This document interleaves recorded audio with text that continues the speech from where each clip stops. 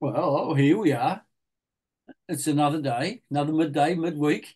Nice to see you, Frank. Not not Yes, it's good to be here.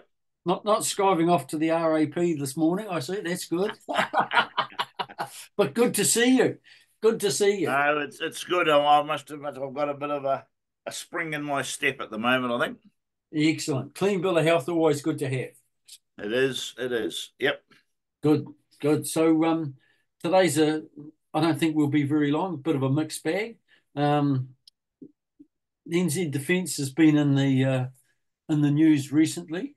So the last two midday midweeks this month, we've had articles in the media about Ohakia was one, and not being able to afford the upgrades, and then the upgrades of the housing in Wairuru last week, and this week, NZ Defence are saving money. They're axing the big component of the civilian part of NZDF because they can't afford them and they've got to save the money. Now, I don't know about you, but when I was in, if it wasn't for those people who weren't in uniform, wandering Mm. around doing a whole host of jobs, the old army machine would come to a grinding halt. And now they're going to try and get rid of them. But the real capper is, and this one's the one that gets me, earlier on, as in last year, there were promises of pay rises. And this article in the Herald, and I think I've put it up on the Facebook page, says that the pay rise that was going to come isn't coming. So I think it was something like, let me just check the article while I'm talking to you. Somewhere around 140 something, $163 million of additional funding to improve the pay and allowances for uniformed military personnel. Well, they just put a knife through that. That ain't going to happen. So, like as Frank and I have just been discussing before we came online here, um, how many people who were in that queue for a pay rise that was keeping them in New Zealand will now be putting their hand up and going, hello, Australia. I love you, my cousins across the ditch. And we'll be jumping ship. And in your case, Frank, that's what's happening. Is that right? That's Your info you get? exactly. I've just been reading an article from the Australian Naval News, and it was written by a gentleman called Gordon Arthur on the uniqueness of the Royal New Zealand Navy. And it starts off that New Zealand, the Navy, has got the biggest economic zone in the world to patrol. It is 4.3 million square kilometres. And I know it goes right up the Pacific, halfway to Chile and halfway the other way. And we've got 9 ships to do it, of which only 5 are operational. Now, that is it's hard to fathom. I can remember in my days we would always have a ship out in refit or doing maintenance, maybe even have 2 out.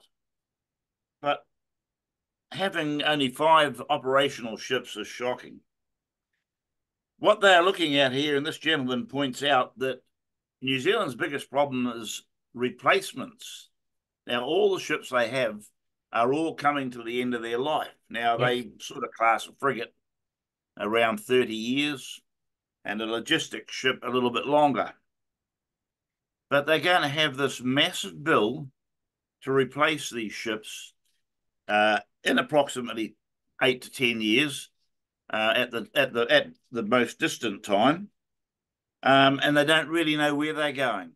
In fact, they said here they've been looking at unmanned ships. Now, they're doing trials with a 6.8 meter long unmanned surface vessel to make decisions of whether we could use these to operate around the coast. Well, I don't know that. That to me is just ludicrous. Right. A ship who's got to go from here could be up in the tropics one week. The next week, you're down in the Auckland Islands. Well, I'm sorry, but a 6.8 meter unmanned vessel's not going to do that. Right. So they've got all these worries, but no one seems to be making a decision. One decision I noticed he pointed out was that, well, we did a trial with the Royal Navy and we put some people on board HMS Tamar. And that's a good example of how we might be able to deploy our personnel by loaning them to other people. Oh, okay. So our coastline's not looked after, but theirs is. Well, that's okay. At So least it there we keeps the go. troops employed. I'll be watching how they go with within the next 10 years at least. I hope 10 years. And you're saying earlier on that the Navy's losing that chunk of experience in Middle, the middle. yeah. And what's happening to them, Frank? Where they Well, it seems to be a lot of them are just taking retirement, but several of them, many of them, are going to Australia because the Australian Navy will now accept them as direct entry virtually into the Australian Navy. Which to me, if I was given that opportunity, I think I would take it. Plenty more ships, bigger ships, yeah, plenty that's right. of bases. Yeah, yeah. Plenty of So experiences. yeah. Okay, so as everything is, it's a matter of let's watch the space. We know from the articles that we get here that the media produce, the state of NZ Defence is our former employer. It's not really good at the moment. So let's see what the government can pull out of the hat, of anything, to keep the troops in New Zealand, to keep the ships afloat, to keep the planes flying. Yeah.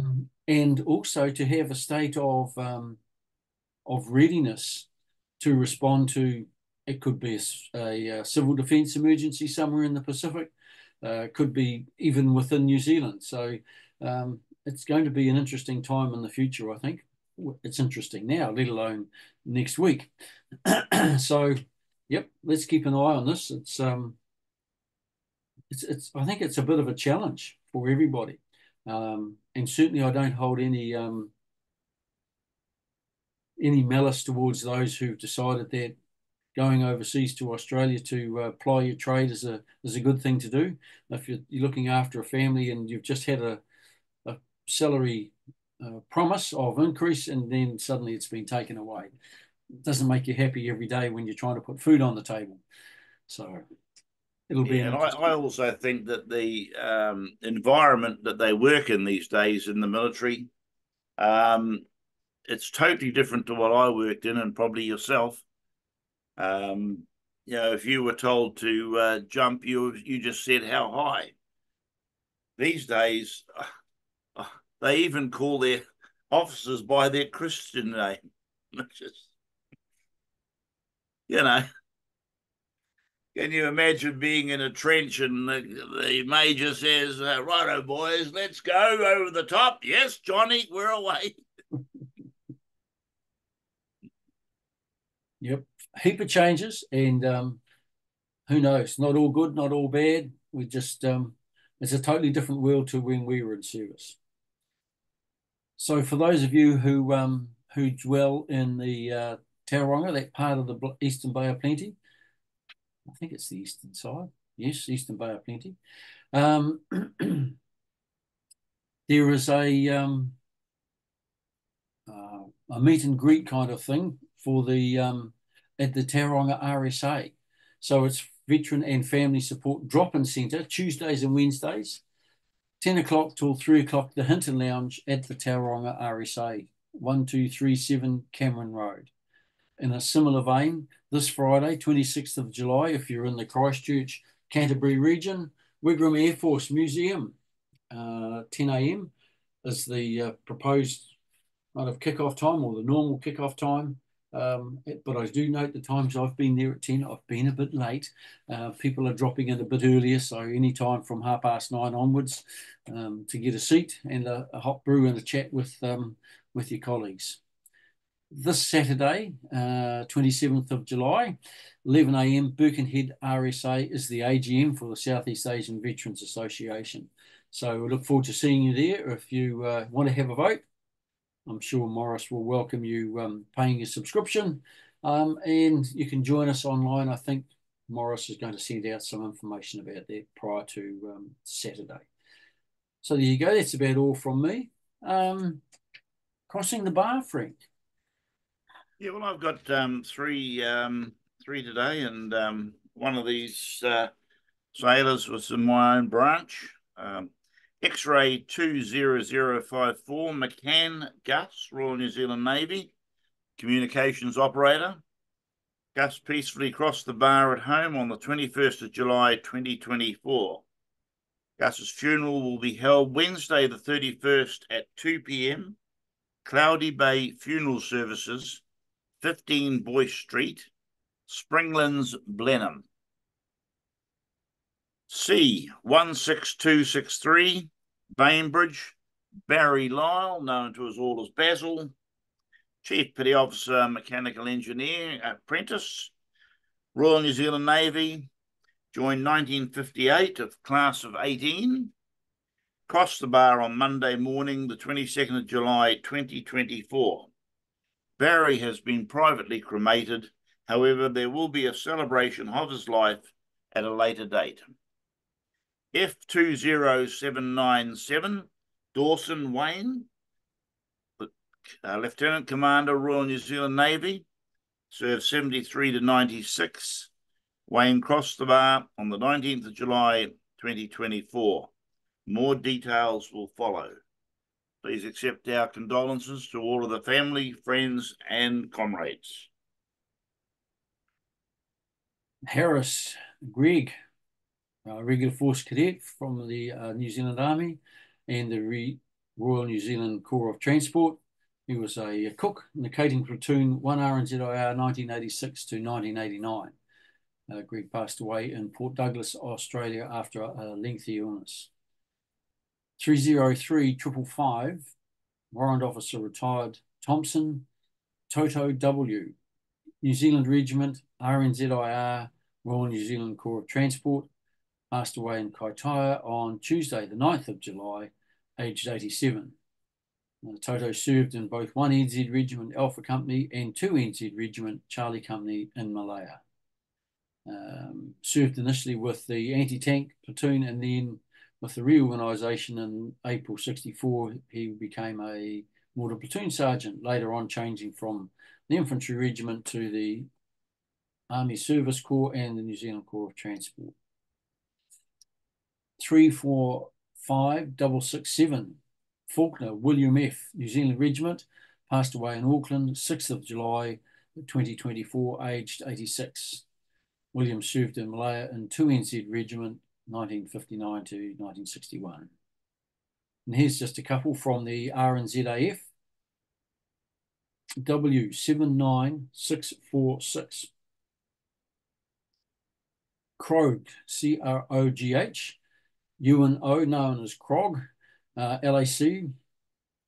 He was in the RNZAF from 9th of January 59 until 1st of January 1963.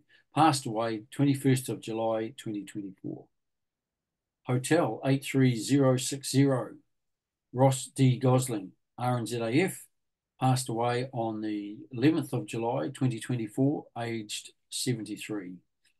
Ross served in the RNZAF from February 67 to August 78.